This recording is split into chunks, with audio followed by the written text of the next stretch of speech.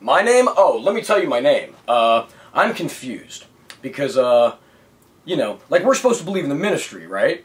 So is the church and state supposed to be separate? I'm confused because I never went to school, right?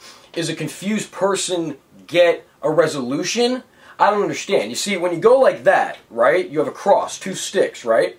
And that's how I felt when I was in Waterloo. Because when I walked in Waterloo and smiled at people, they treated me like a vampire. They used the cross and they went like this by not smiling at me. In Toronto, hey, hi guys, you know me, Steve Spiros, easygoing? Those who know me, I'm a nobody. You understand? And you can't kill a person with no body. So, why am I afraid? I'm not afraid.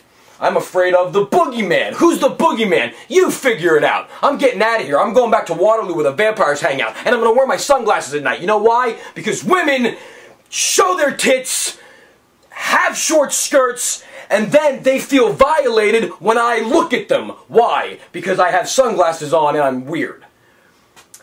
I'm from Humberside.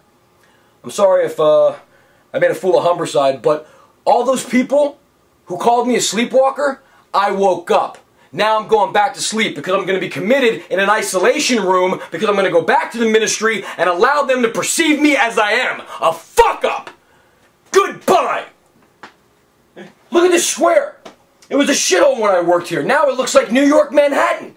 Where are the bums? There's no bums here. Toronto doesn't have bums, but Waterloo, they're creating bums. They created me. Why? I don't know. Maybe it's the church. Talk to the Pope. He knows everything.